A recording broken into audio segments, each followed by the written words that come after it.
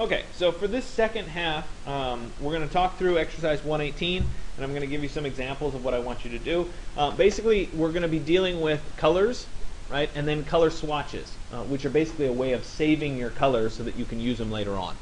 And it's important to learn that because as you get further and further advanced in your world of InDesign, Illustrator, and Photoshop, you want to be able to save the colors without having to write down the color values and then keep them on a piece of paper. You could obviously do it that way, but saving them as a palette, a set of swatches, is a much better strategy, right? And you can save that onto your flash drive. So, part one, I want you to find a Charlie Harper image. I want you to say that this is the one I'm going to use as my kind of base for what I'm going to start my work with, and you're going to post that. That's its own post, right?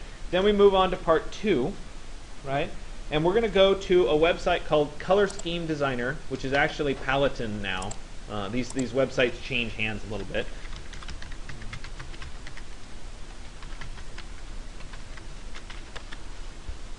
Right?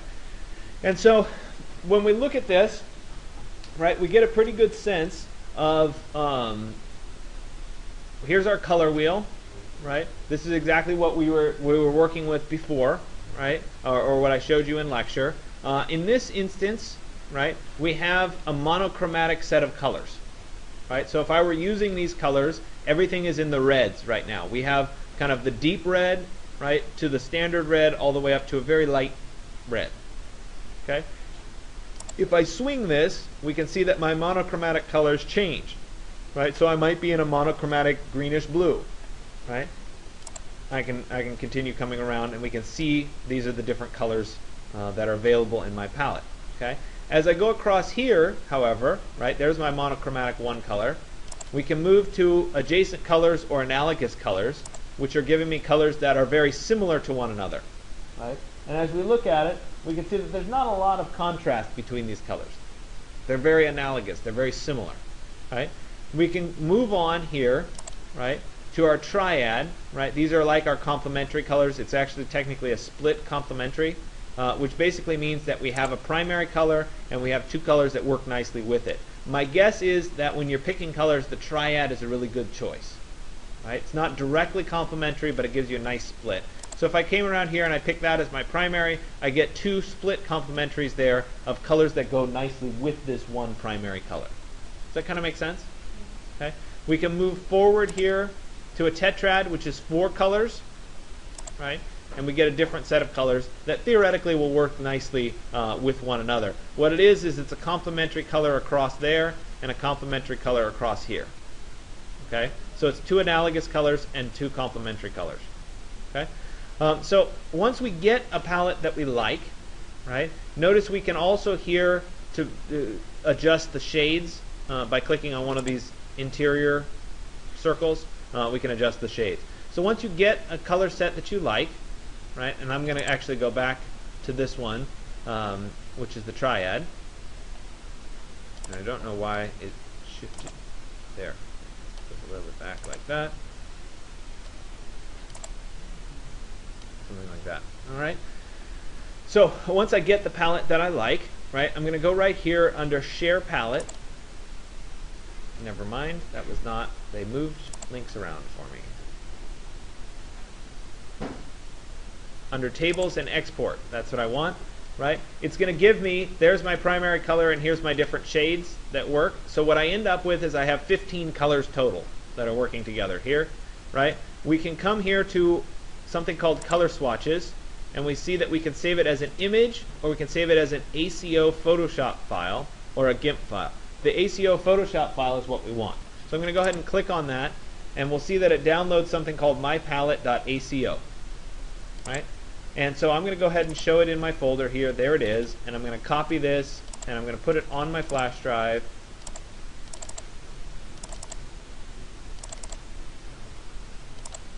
And for whatever reason, I'm just going to put it in my 135 folder here. This is 118, maybe. There we go. And I'm going to go ahead and save it right here. So I'm going to paste it, and there it is. Okay. So this is a Photoshop file. I'm now going to follow Photoshop 1.23, which will allow me to switch this from being Photoshop specific as a color palette to being something that's usable across all of the Adobe products. So Photoshop, InDesign, and Illustrator. Okay. Unfortunately, it would be really nice if these websites made it an Adobe Swatch Exchange file instead of a Photoshop file, but for right now we have to deal with it as a Photoshop file. So what I'm going to do is go ahead and open up Photoshop, which I've already done. Remember, you want to make sure you open up Photoshop CS6 when you do that. And I'm going to go to, just so you guys can see it here, it's Photoshop 1.23 color swatches. There it is. Okay, this is what I'm following along with. Right, I'm going to go ahead and go to my preset manager, right, which is under Edit, Presets, Preset Manager. Right, and when I bring up the preset manager, which is something you haven't seen yet, this is where in Photoshop I can load different brushes, I can load different swatches, etc. I want to switch from brushes to swatches, right? And we see that this is the set of swatches that is preloaded into Photoshop. Okay, I'm going to go ahead and load more swatches, so I'm going to click on the load icon here, and when I do that, I'll go to my flash drive, I'll go to my Dropbox folder, my 135 folder, 118. There it is, mypalette.aco. And I'm going to go ahead and click load. Right? It loaded from here, that blue, these colors, which are my new set of swatches. Okay? So what I'm going to do is I'm going to hold down Shift, and I'm going to select each of these, like that. Okay? So there should be 15. I can count 15. If you're not sure which one it starts with, you could count 15 going backwards, right? Because that was the number of swatches that I created, right? And once I'm done with that, I'm going to click on this little gear icon, and when I do that, I can save swatches for exchange, right? It's really unfortunate because save set you would think would be the way you would do this. They hide it under this little gear, and I'm going to go ahead and save swatches for exchange. I'm going to save it again to my exercise 118 folder, and we'll call this Grant Colors. And notice that it's now not a .aco, it's a .ase, which is the Adobe Swatch Exchange format, which means it's able to be opened in any of the Adobe products. Okay, so I'll go ahead and click Save, and I now have my Swatch Exchange file open. So now to prove that I know how to use this, right, I'm going to jump to the actual exercise page, and I have some presets that you're going to download. Right? And so I'm skipping right now past part 3, which you're going to do part 3 in just a second. And we're going to part 4. Good. So let me go to exercise 118. We'll come back into part 3. I just want to follow this part all the way through. Okay? So as we come down here into part 4, right, you'll see that I have a bunch of sample Illustrator files that will correspond to the number of colors that you picked in your swatch. So first one here, I picked 15, so I'm going to download the 15. So let me right click on it, save link as, and put it in my flash drive, in my Dropbox. Right? This is the color swatch 15. I'll go ahead and click save. And then I can open that file. Remember, if I double click it, it's not going to open. It's going to open in CS3 instead of CS6. So let me make sure I have CS6 open.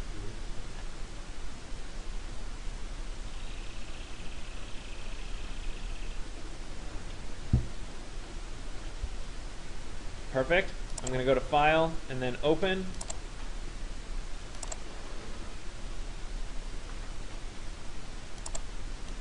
Go to my flash drive and 136. Oops, no. Or 135. Sorry. I'm jumping ahead of myself. There it is, color swatch 15. I'll go ahead and say Open. And basically what this is it's a grid of 15 squares that I'm going to use to apply my swatches, okay, as proof that they work. So now it's a matter of actually loading the swatches into Illustrator to be able to work with them. So I already saved them as a Swatch Exchange file. So I'm going to go over here to my swatches, right? I'm in the Essentials menu structure. I have swatches as an option here, and I need to load that external set of swatches. So I'm going to click on the flyout menu, which is the triangle with 3 lines next to it. And when I click on that, I can say Open Swatch Library. And notice there's a bunch of presets. I'm going to open another library. Okay. When I click on that, I need to go to my flash drive and open up my ASE.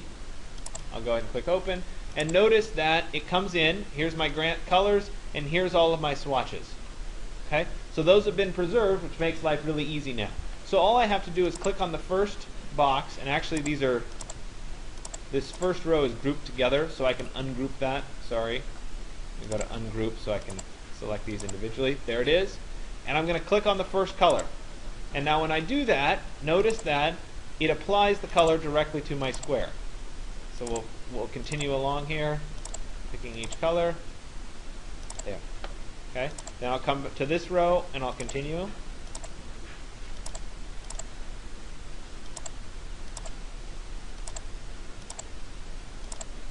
And I'll do my last row.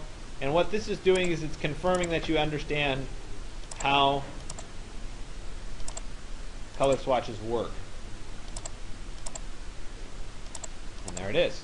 Okay, so I have my colors applied. Now I'm going to save this for web. So let me go to File, Save for Web. There it is. It's a JPEG. That's great. The size can be small. That's fine. I'll go ahead and click Save. And I'll save it. There we go. All right. So after I've applied it and after I've saved it, it's going to be time to actually upload those. Right? I'm asking you to do it twice, so once will be for the Photoshop swatches and once will be for the Illustrator swatches. I'm going to go back and do that in just a second. So we'll post that at the end. Okay? I'm going to go back to part 3, and we're going to use a different website, which I also think is good. It's called Colored, C-O-L, and this is they came out when they were dropping vowels out of names, so it's COLRD.com. Right? I don't understand that trend. It started with Flickr, right? You just chop out a few of the letters, and then somehow we're expected to spell, as if English isn't hard enough to spell. Yeah. So anyway, so we have Colored, and what this website does is it interprets photos into colors. And so if you have a photo that you like, it will try to bring out a color palette based on that particular photo, that particular web page, etc. So you're welcome to create an account if you want. The stuff that shows up on their homepage you can work from as well. But we can also click this little power button and say Create, which is where we're going to create our own. Okay, and so we have some options, right? We can go to Palette, for example, and we can do the same kind of thing that we've done before, right? Where we have similar colors, etc. I think the other website, the Paladin or the Color Scheme Designer, is better at dealing with this part of it. But what this website is really good at is something called Image DNA, right? And this is where we actually pick an image, right? And it gives us a color palette based on the colors that are in that particular image. We can choose between 3, 5, or 7 colors, right? You can open your own image, right? Or you can randomly pick an image. I'm trying to remember. I think it's this little refresh icon. No. I don't know. We'll go ahead and click open. Oh yeah, here. You click on open, and you can pick any one of a number of images that people have already uploaded, and then you can get the color scheme based on that particular image, right? You can also choose to upload your own, right? So if you go to upload, you can go to choose image, and let's see if I can find one here.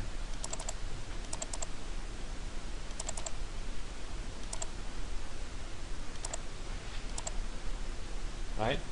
And so I can get 3, 5, or 7. If I don't like those colors, I can keep refreshing until I get a set of colors that I like. Right? Once I have this set of colors, right, I can go to Save. Right? Notice here we have an option to download in Illustrator, Photoshop, or GIMP. Right? I'm going to do Illustrator. So let's see. I'll click on Illustrator, and it's going to download an AI file this time instead. Okay, so let me go to Show in Folder. There it is. Let me copy it, and I'm going to place it in my flash drive.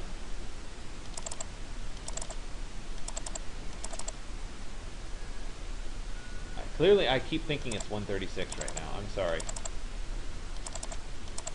And let me go ahead and paste that. Okay. Now this one only had 7 colors, so I'm going to need a different Illustrator file from the course website to show how these colors come together. So let me jump back here. I need the one with 7. There it is. So let me right click and say Save Link As, and I'll click Save. Perfect. Let me jump to Illustrator, and I'm going to go to File, Open, and I'm going to open the 7. There it is. Same basic setup here. Right? I want to load in a different set of colors, so I'm going to click on the flyout menu once again, and I'm going to say Open Swatch Library, Other Library, and I have to go to my flash drive to pick it. Right? And this one was the mycolor.ai, and I'll go ahead and click Open, and there it is. Right? I had my grant colors, and now I have my mycolor. Right? There's my colors from my image. So I'll pick the first one, pick the first color. Pick the second one, pick the second color, third. Oh, did I only do 5? Yeah, okay. So apparently I only did 5, so I really need the 5 colors. Is it fine with gradation that it shows? When you open the color palette, it shows the gradation. You actually apply that? Not unless I created a gradient palette. So Illustrator swatches can save gradients and can save transparency along with the swatch, but I would have to create that to begin with. What I'm doing is just applying the color. That's it. So let me go ahead and save this one more time as a 5.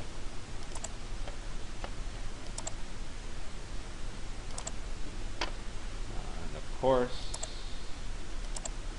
show folder. Oh good, it went in the right spot.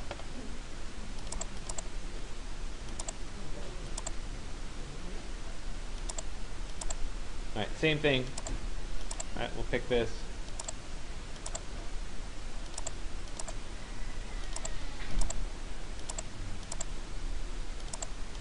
All right, so once this is done, I'm going to save it. So I'll go File, Save for Web. There it is. I'm going to bump up the size here a little bit because it's really small. There. So I did 500 by 500. I'll go ahead and click Save.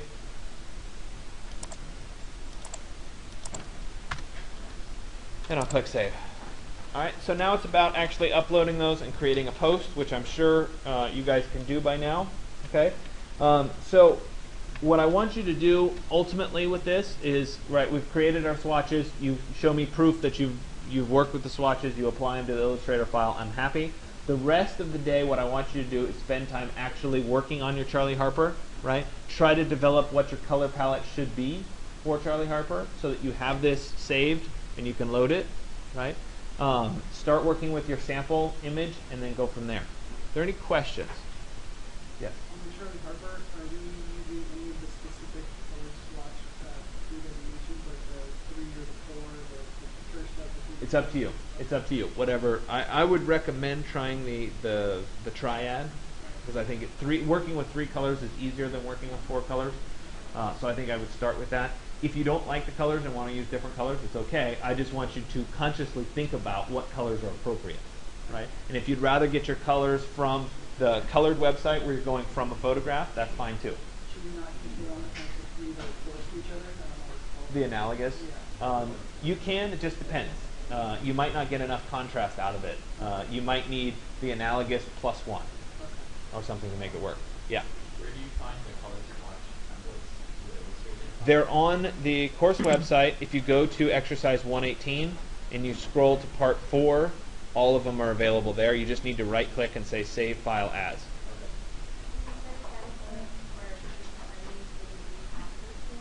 Yes, it is due after spring break, and it's going to be due on Wednesday. Let me look up the actual date.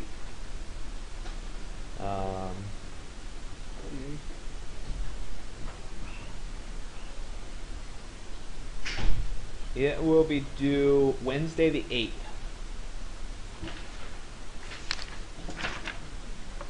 Any other questions?